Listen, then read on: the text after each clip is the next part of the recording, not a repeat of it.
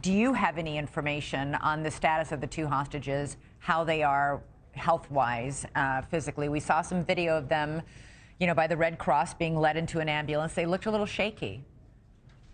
I can only confirm that they are now in Israel. They arrived at one of the hospitals here. I do not know anything about the status in which they arrived from Gaza. But as Ophir said, your previous guest, we are very glad to see that they are in Israel, but we want to see all hostages out of Gaza. We want to see our sons and daughters back. We want to see the husbands of these two women back. They are 83-year-old and 85-year-old men. Some children are being held in captivity there for 17 days now, Elizabeth.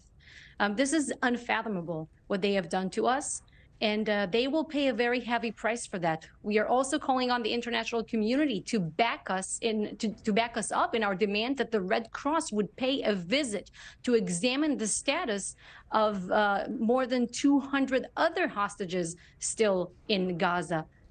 How many of these, do you have any intelligence at all on how many of these hostages are still alive?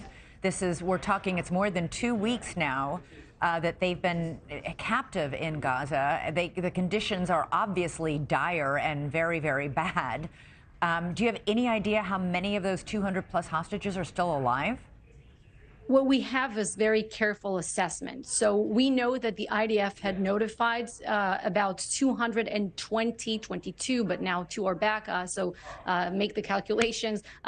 Families in Israel that they know that Hamas is holding their loved ones in captivity. But going back to your previous interview with John Kirby, we still know that nearly between 100 and 200 people are unaccounted for. By unaccounted for, after 17 days, we mean it could be three things. There could be held hostages. They could be deceased now, but their bodies are in Gaza, and they could be dead, but here in Israel, but we cannot identify them because the bodies are beyond recognition.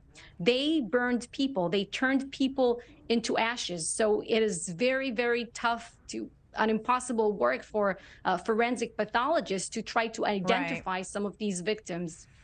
I can't, that must be incredibly difficult work. But I must ask you, there are many in Israel who are critical of Netanyahu for failing to protect civilians in this terror attack. And there was another big protest in Israel today calling on Netanyahu to have his primary focus right now be on finding and releasing these hostages. That should be his #1 priority, not a ground invasion and retribution. Is that his #1 priority, getting these hostages out? So we have definitely two priorities. Getting the hostages out is definitely one of them, but we can also no longer live next to an existential genocidal threat named Hamas. This is a decision that we took as a nation. Now, as for political discussions, you know Israel, and you probably covered what has happened here over the past year.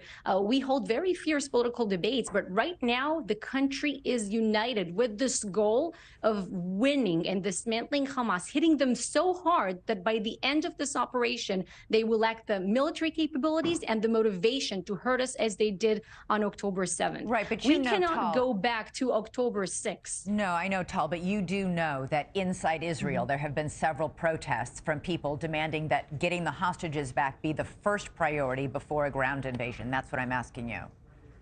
We are making all kind of considerations right now. Our military brass, our unity government, which is reflective of the unity among our people. These are the ones, these are the important people taking all the important decisions right now when different parameters are being taken into account. Once we decide to go into stage 2, stage 3 of this mission to crush, to dismantle Hamas, we will take all these parameters into account, of course. And we also consult with American and international counterparts because, as we know, foreign nationals are also being held captive there. They are. All right. Tal Heinrich, thank you so much for being